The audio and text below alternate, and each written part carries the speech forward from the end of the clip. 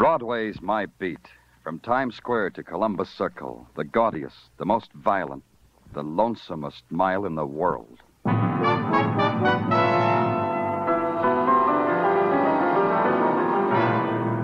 Broadway's My Beat, with Larry Thor as Detective Danny Clover.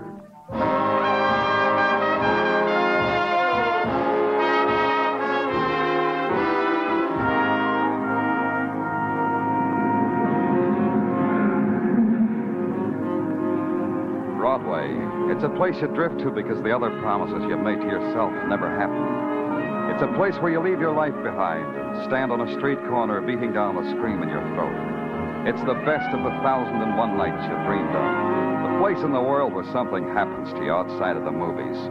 It's Broadway, my beat. At 6 p.m., Broadway is getting ready for the nighttime. There's a feeling to it. Fury crouches in the doorways, waiting till all the lights turn on. And the feeling trails down into the small streets that feed Broadway.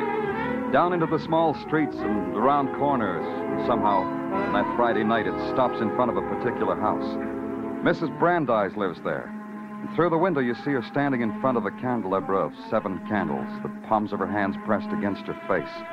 You wait, then you press the bell.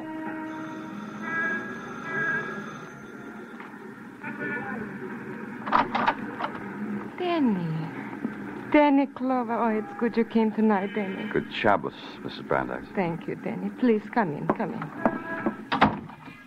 Danny, you got some news? You heard something about my son? Yes, that's why I came, Mrs. Brandeis. In the parlor.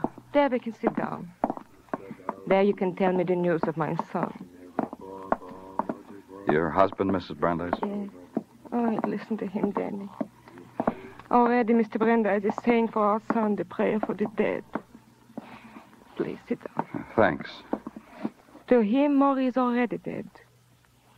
He said to me, Danny, Mr. Brandeis said that no son of his was a murderer. To him, he said such a son is dead. So to him, it's not Maury who sits in prison. It's a stranger. I don't know how to say this, Mrs. Brandeis. Oh, say it, Danny, say it. Mrs. Brandeis, the plea for stay of execution. You see, the board that handles... What, Danny? Say it. The execution takes place Monday morning at 1 o'clock. They're going to kill my son. Execute. That's the word they used for killing my son. What can I say to you? Say this. Tell them no, Danny. Tell them they can't do this. This execute. Tell them, Danny. Mrs. Brandeis. Tell them this is a notion they've got that my boy is a murderer. This board, these people who think such a thing, what do they know of Maury? There's nothing I can do. Maury didn't kill anyone. You tell them that, Danny. If Maury was innocent, I'd tell them. Oh, Danny. A mother who has looked into the heart of her son tells you this. Maury didn't do this thing. A mother tells you this. I'd better go, Mrs. Brandeis. Yeah, Danny, go. Good night.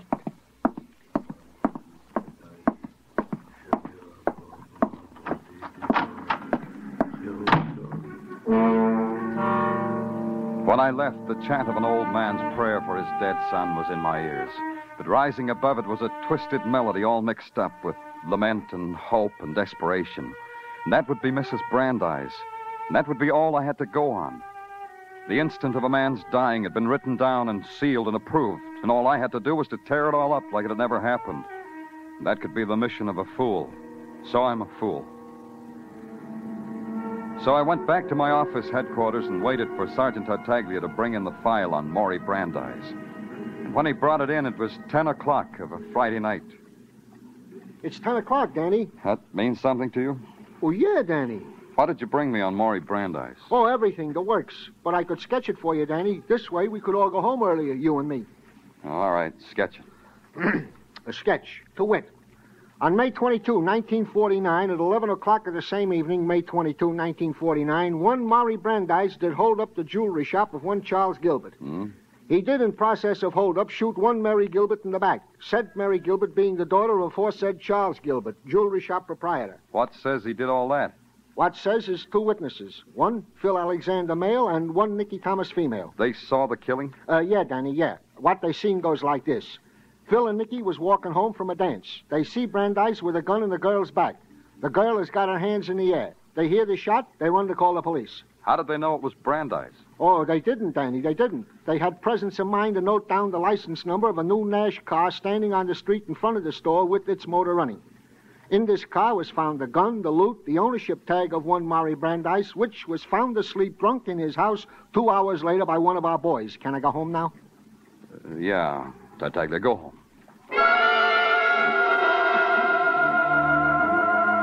Then it was 10:15.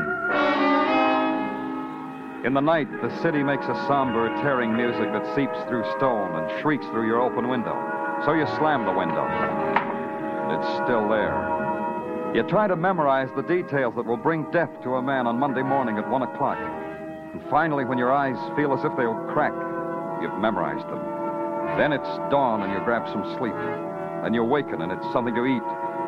Then you wait for a man named Charles Gilbert to open his jewelry shop. You watch him move slowly out of the curtained shadows at the rear of his shop and slowly walk and slowly unlock the door. And it's 9 o'clock Saturday morning. Good morning. Good morning, sir. Beautiful morning, isn't it? You're Mr. Gilbert? Mr. Charles Gilbert? Yes, that's me. You're early, aren't you? On your way to work? Mr. Gilbert, Oh, I know. You want to buy before the rush. Well, come in, please. You'll find I have some excellent values on sale, sir. You read my ad in the news? Expensive, but worth it if customers come so early. I'm Danny Clover, Police Department. I want to talk to you, Mr. Gilbert. Is it about the murder of my daughter? Can we go in the back of the store and talk, Mr. Gilbert? Yes, of course. Through the curtains, Mr. Clover. Thank you. You understand, Mr. Clover, that whatever words we will speak over my daughter will bring me great pain. I'll make it as easy as I can. I'm trying to save a man's life, Mr. Gilbert. A murderer's life? There's a question in my mind if he is a murderer. There's none in mine, Mr. Clover. I want you to go over the night of the holdup with me, Mr. Gilbert. Everything, the simplest, the most ordinary details. Everything. I have already done that with you, police, Mr. Clover. Is that how you work? To rake through a man's brain? That's how we work. It was a Thursday night. It was late. Someone pounded on the door, kept pounding.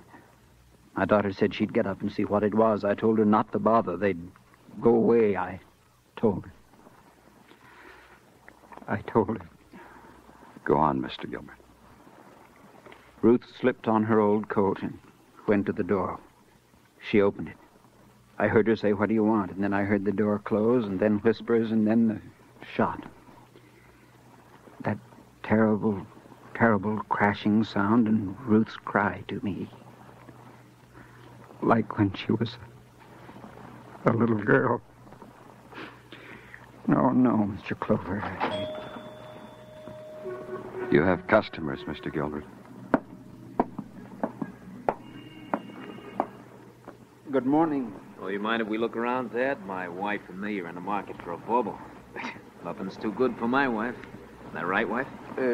Please go ahead. I'll be in the back of the store. Just call me when you're ready. Yeah, sure thing, Dad. Do you want more, Mr. Clover? All of it. All of it. I picked up my child, Mr. Clover, and put her on the bed. She was still alive then. I took off her coat. He shot her in the back. I held her like a baby in my arms. And she died. You want to save a murderer's life, Mr. Clover. Save it and my curse on you. Coat. No coat was mentioned in the transcript. Why wasn't it mentioned, Mr. Gilbert? How would I know, Mr. Clover? Where is that coat? I gave it away. To whom? To a boy who comes in Saturdays and cleans my shop. A boy by the name of Robert Shaw. Do you know where he lives? In Harlem, Mr. Clover, 1229 West 117th Street. I know because I had to send him postcards to reach him. The coat is important? I wouldn't know. I'm sorry, Mr. Gilbert, but I'm sorry. Thank you, Mr. Gilbert. Saturday afternoon, 2 p.m. Standing there in front of a house in Harlem and trying not to look like a policeman. But somehow the people who lean from the windows and stare at you, the over-the-shoulder glances you get from passers-by, you can't hide it. So you pat a kid on the head and smile and look around, but nobody smiles back at you, not even the kid. The man you're waiting for acknowledges your greeting with a short nod. Yeah, I'm Robert Shaw. I'm Danny Clover, police. Well? I need some help from you, Shaw. From me? Help? It's about a coat, a woman's coat. I've been lucky. I've found an honest job. I don't have to steal. I didn't say anything about stealing. No, you didn't. You just said it was about a woman's coat. The coat that belonged to a murdered girl. Mary Gilbert? That's right. Where's that coat? Her father gave it to me. I didn't ask him. He said, here, Robert, here's a coat. He said maybe I could use it. But a coat for a woman? Yeah, for a woman. For my sister Ethel. I gave it to her. Where does your sister live? 1115 West 138th Street, apartment 3. But you won't find her there. Where is she? Well, try the Harlem Hospital, mister. I got word this morning early that that's where my sister was. In the hospital. Saturday afternoon, 3 p.m. You walk slowly up the worn sandstone steps. Slowly because somehow you never hurry when you can walk into a hospital. And a nun accepts your question quietly and tells you to wait because the girl's asleep. And you wait. And your eyes dart through open doorways in the hospital corridor. And you wait. And it's 4 o'clock. Then it's 5, and still you wait. And the smell of the hospital melts into the furtive sounds and the quiet footsteps, and you doze. And then there's a gentle tap on your shoulder, and it's 8 o'clock. And you're shown a ward and a numbered bed. And a tired girl who tries not to be frightened. But I've already been questioned by the police, Mr. Clover. I know. This will only take a moment. What do you want to know? About the coat, Ethel. About the coat your brother gave you. I told him. I told him all about it. Tell me. I was walking home, Mr. Clover. It was late. When? Last night. It was very late, about midnight. That's when it was. Tell me just what happened, Ethel. As soon as I stepped down from the curb, the alley curb, Mr. Clover, he came out of the alley. It was dark. Then you don't know who he was? I still don't, Mr. Clover. He stood close to me and whispered in my ear. He said he would give me $10 for the coat I was wearing. The coat? Yes. Then he hit me. He started to tear the coat. Tried to tear it off of me. But I screamed and the man ran. And a policeman was standing over me. I see. Where's the coat now? It's over there, Mr. Clover. It's in the closet. This one? Yes. Take it, Mr. Clover. Take it. It's a dead girl's coat. I don't want it anymore. 9 o'clock. Tartaglia brings the dressmaker's dummy into my office, drapes it with the dead girl's blouse, puts the coat over it. The bullet hole in the blouse matches the sewn-up bullet hole in the coat, right on the same line. 10 o'clock, it still matches. 10:30, Tartaglia sends out for spud nuts and coffee. 11 o'clock, we've torn the coat apart. Nothing there. 11:30, we've got a torn-up coat. Nothing else. 12 o'clock. A boy's life. A boy's life.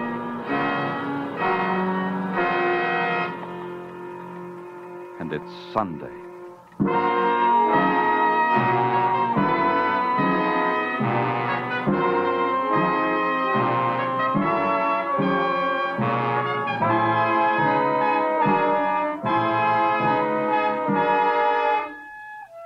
You are listening to Broadway's My Beat, starring Larry Thor as Detective Danny Clover.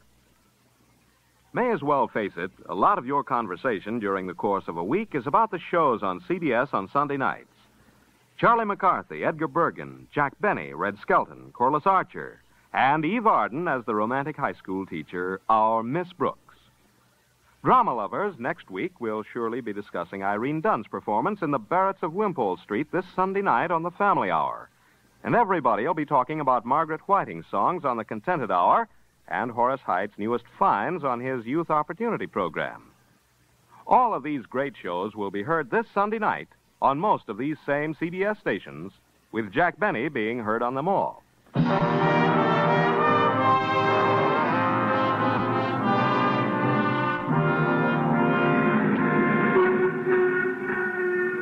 There's this about Broadway. It's a place of waiting. It's a place of clocks, because you're nothing if you don't know what time it is. The clocks are in shop windows and hotel lobbies, spectaculars. And at the very top of very high buildings, because pigeons have to stay on schedule. And no matter how you figure it, it still comes out 10 o'clock Sunday morning. It still comes out 15 hours between you and the execution for murder of a boy named Maury Brandeis. And what you've got to save his life is a girl's coat with a bullet hole in it. And it makes no sense. So you make a Sunday call on a man and a woman who saw Maury kill a girl. I was just reading the Sunday funnies to Nicky, Mr. Clover. She likes it when I do that. Don't you, Nicky? Sure, I like it, Phil. Sure you do, honey.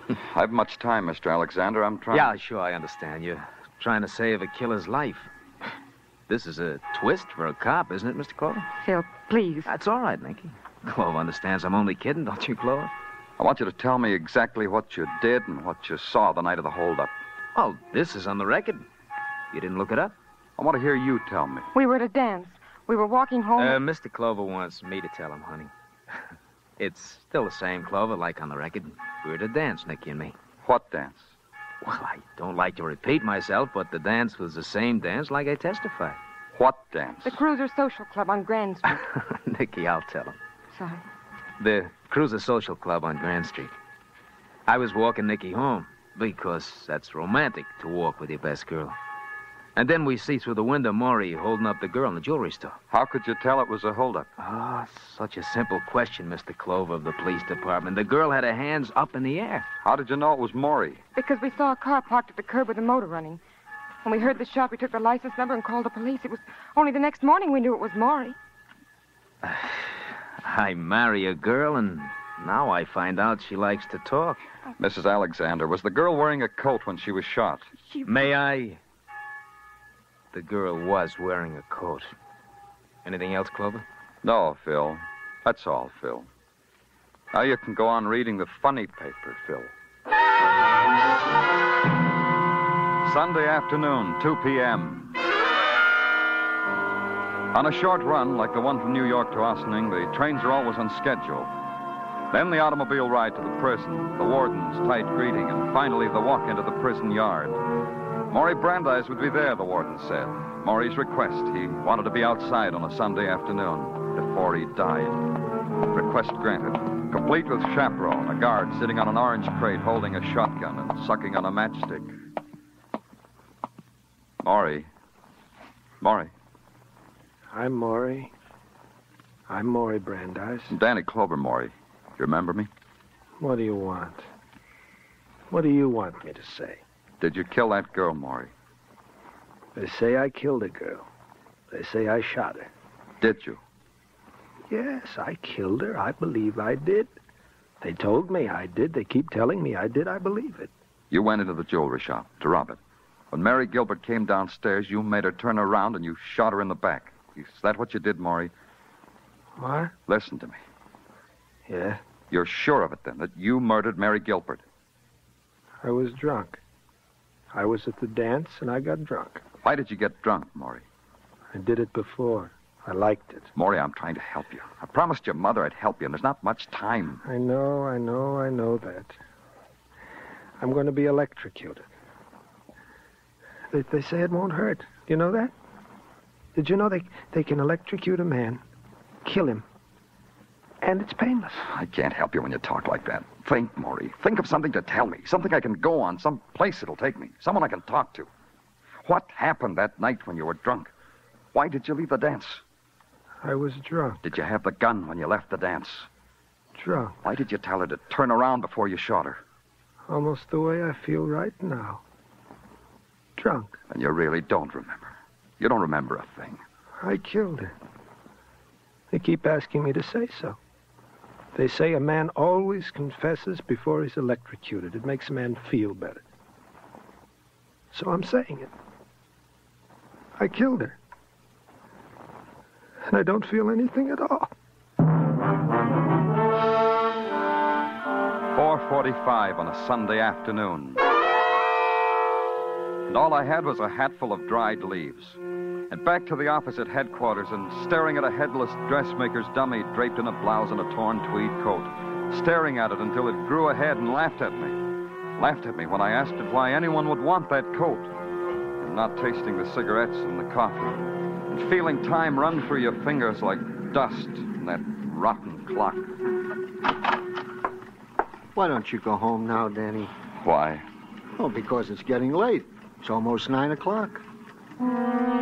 You read and reread the records and the reports, the impersonal data, the typewritten words on municipally furnished stationery. The reason why a man must walk to his death in a few short hours.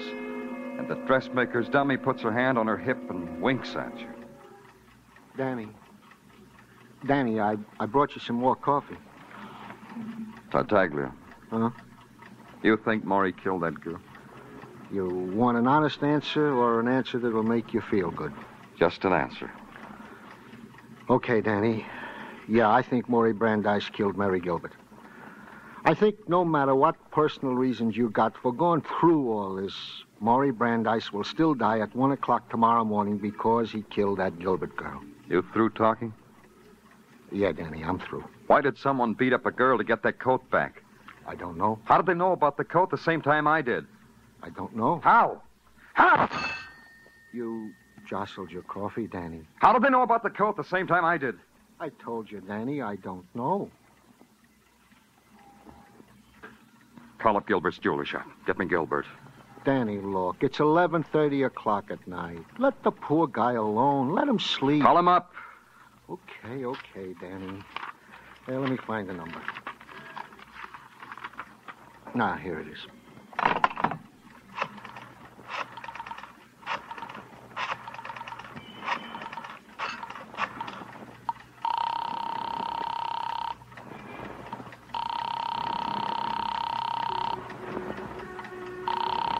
Give me that phone. Okay, Danny. Don't bite my head off for a lousy phone. Here.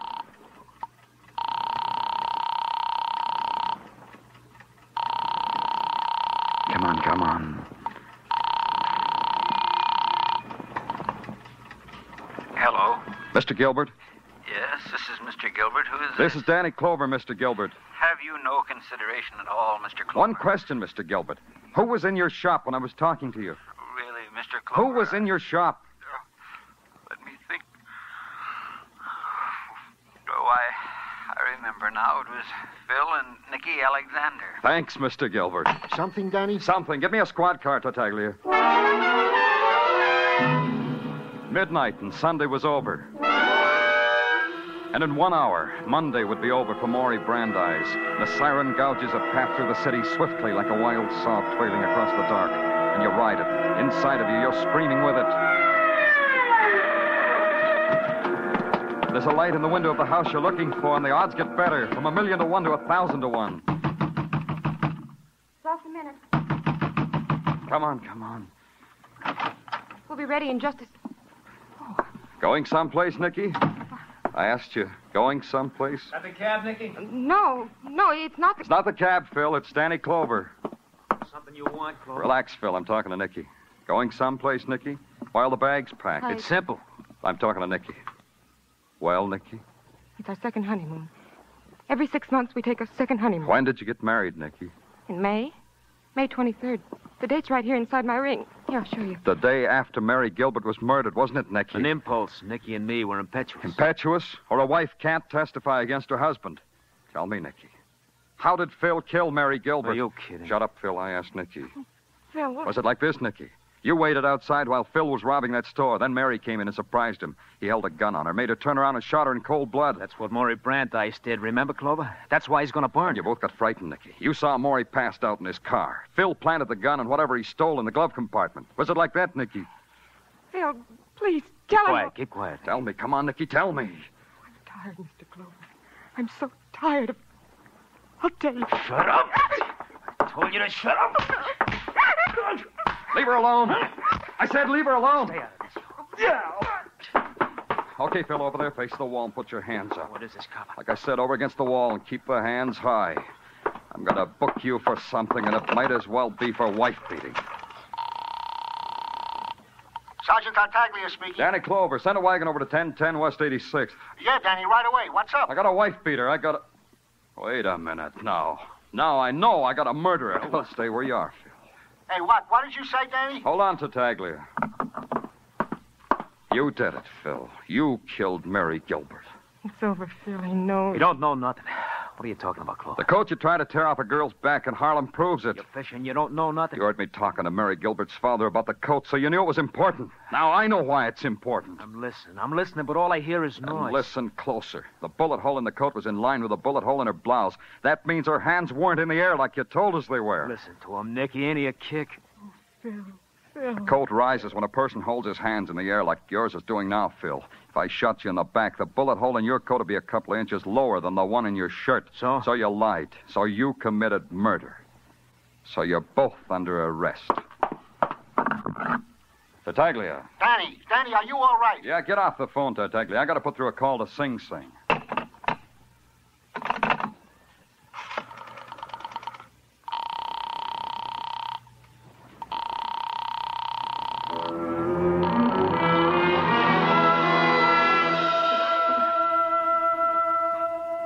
I watched Nicky's face as I waited for the call to go through.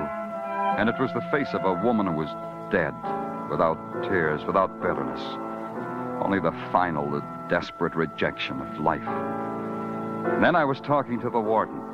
Then I hung up and made another call to Mr. Brandeis to tell him his son was back from a journey into shadows. To tell him he need no longer pray for the dead.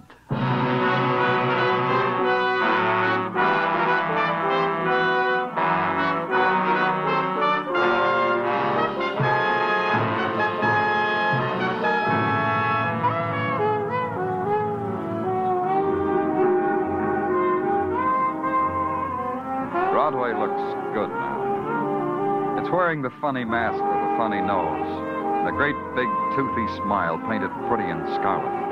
And scarlet's a color you've known in other places and other times. So you don't rip the mask off because you couldn't stand what you'd see.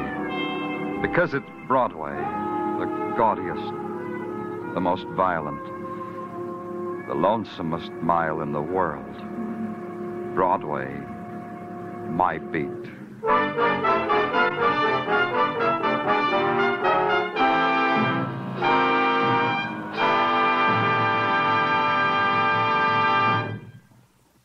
Broadway's My Beat stars Larry Thor as Detective Danny Clover and is written by Morton Fine and David Friedkin.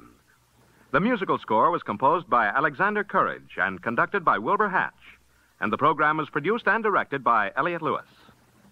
The cast tonight included Charles Calvert, Lillian Baeff, David Ellis, Parley Bear, Tony Barrett, Jester Hairston, and Vivian Baber.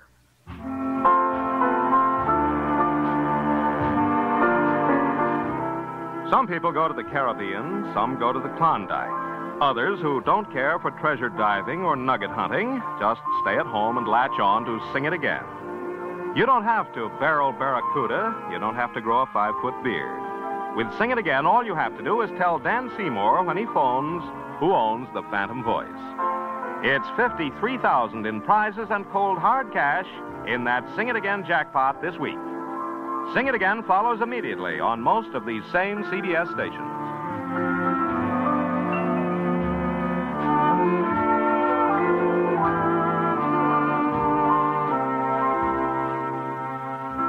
This is CBS, where you find Broadway is My Beat every Saturday night, the Columbia Broadcasting System.